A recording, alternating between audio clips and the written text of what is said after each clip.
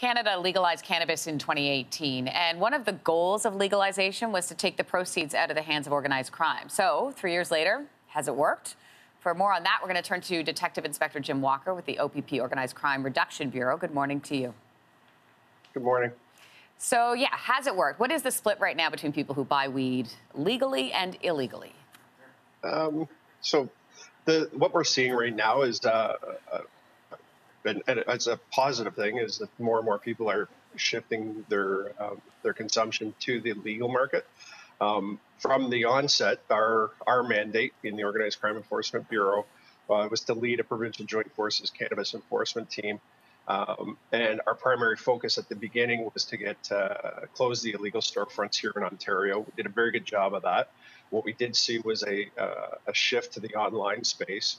And then we turned our focus to the illegal supply. And that's what you're seeing there in the background now, is our team is primarily focused right now on the illegal supply here in Ontario.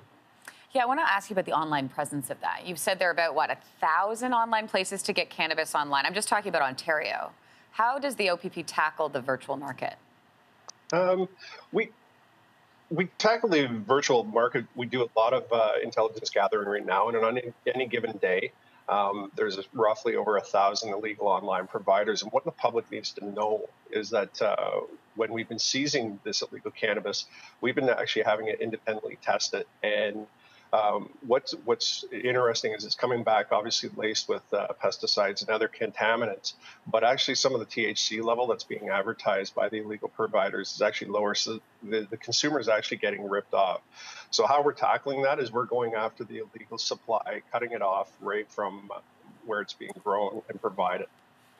I think you're touching on this a little bit, but somebody who says, I already have a guy, I've been getting my weed that way for years. What would you say to them? Like, what concerns do you have about that approach? Again, I go back to how do you know what is in that product more and more as the testing's coming back. Like I said, we're finding illegal contaminants. The THC level is not always as advertised. And ultimately, a lot of this money, a great deal of it, is ending up in the pockets of organized crime.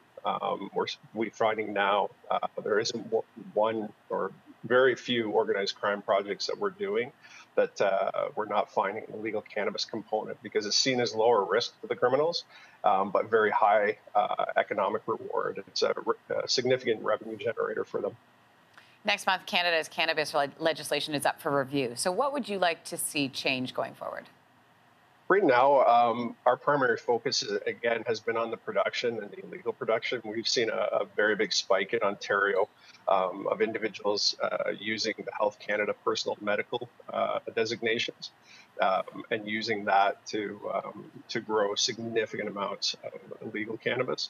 So a lot of our focus has been highlighting the loopholes in that legislation and where we can do better legally or legislatively on shoring up those loopholes. Organized crime, if there's any type of gray area in the legislation, organized crime will exploit that. Detective Inspector Walker, thanks for your time this morning. Thanks for having me. Hey, thanks for watching. If you liked this, be sure to subscribe here, or you can check out more Your Morning videos right here.